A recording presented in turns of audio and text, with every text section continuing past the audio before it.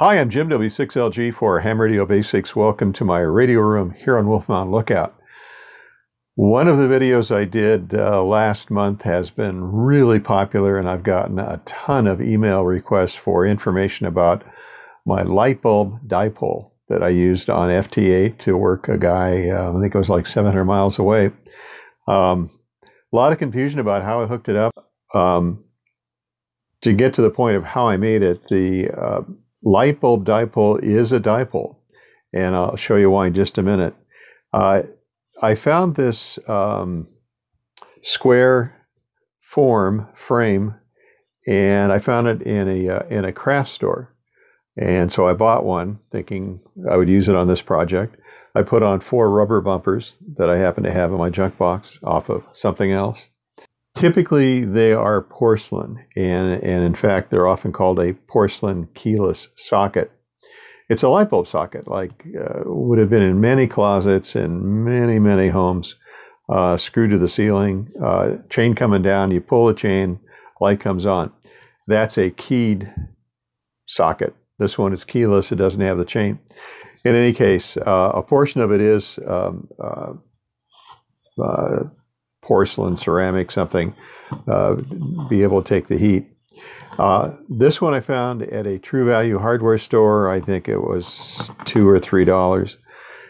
This V arrangement I also found in a True Value hardware store. I think it was more than the socket. I think it was $7, which was kind of a rip, but anyway.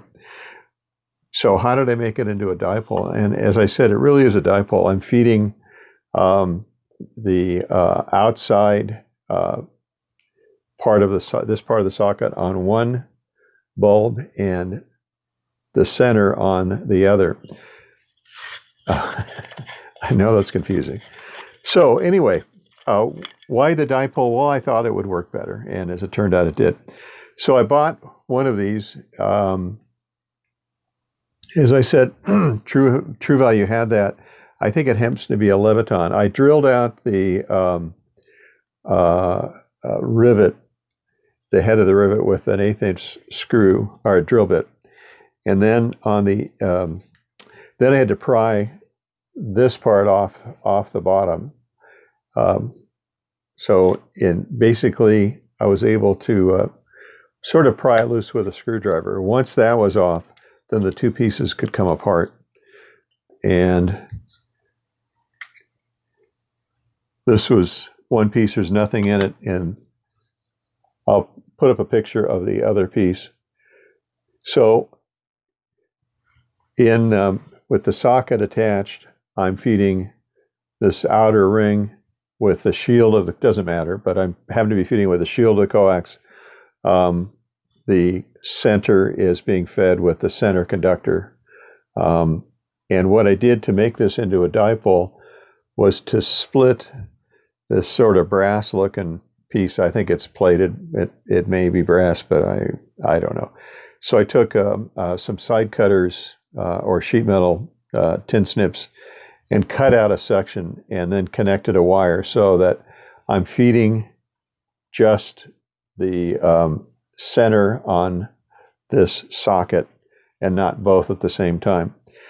This is one of those projects that is good for a club to do, or perhaps some newly licensed guys, or if you want to demonstrate it for those who are going to be taking their exam. It's a way to talk about Ohm's law in a very practical way. You can actually see things light up. If you're going to do this for your home station, stick it in a window or run it outside and see how far you can communicate with it. And the mode to use really is FT8, because when you listen with this thing for an antenna, to say you don't hear much is an exaggeration. You really don't hear anything, but it's able to dig out signals and make contact. So one comment that I had from a neighbor who is an engineer who thought that I had made some connection to the house wiring. No, not even remotely. It's dangerous. Just connect it to your transceiver. Be very careful. Keep an eye on the SWR. Use an antenna tuner. Realize that when the bulbs are cold, the resistance is very different from when they're white hot. And as you might suspect, the resistance goes down. So that's my light bulb dipole. I've used it a few times. I made a bunch of contacts with it. I was truly amazed as to how far it would work. In any case, give it a try. It's kind of fun. It's not very expensive. That's it for today. I'm Jim, W6LG for Ham Radio Basics. Thanks for joining me. If you have a question, put it below. See you the next time. 7-3.